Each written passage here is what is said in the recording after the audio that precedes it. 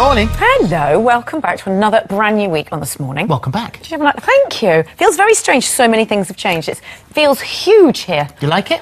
I do like it. Good. I mean, I like it, but I wouldn't want to dust it. No, it'd be nasty to clean, as my mother would say. So much bigger. That's what happens when you take a few walls down. You just have to spruce up, that's all. So welcome back. Holly is away this week, so Amanda's joined me. Good weekend? I did have a nice weekend. Yeah, played with the kids in their playhouse. Bumped my head a couple of times. Did you? Yeah, all good though. Clover's had a lovely weekend. In fact, on Friday she met Daisy. Daisy is another guide dog puppy. They went on a little play date. Look at that. Spent a couple of hours together. Absolutely tired them out, apparently. Oh! Clover, come back here. Not that tired. Clover.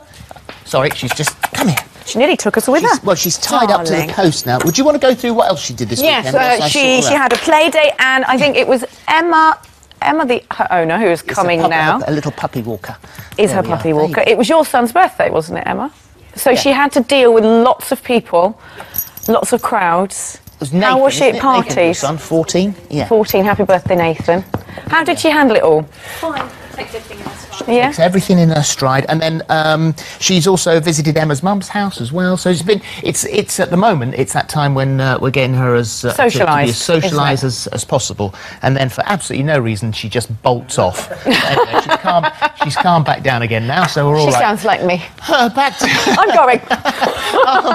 No reason at all. Two of them on the show. Sorry, back to what's coming up today, with news that Amazon are suing more than 1,000 people for fake product reviews on their website, along with a Which report exposing made-up opinions on TripAdvisor. We'll be asking how much you should trust online reviews. Also on the show, from a safari vet to a pig farmer, Stephen Tompkinson is going to be talking to us about going on stage with invisible pigs for his latest role. That's just after 11:30. At around 10:45, find out why Stephen Mulhern has been hanging out with Elvis impersonators and inflatable horses for his brand new game show. Downton Abbey footman Andy, actor Michael C. Fox is going to be telling us what to expect following Thomas's discovery of his secret last night, just after 11.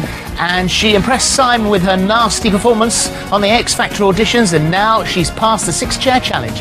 Boopsie will be here just after 11. Bless you. But first, how much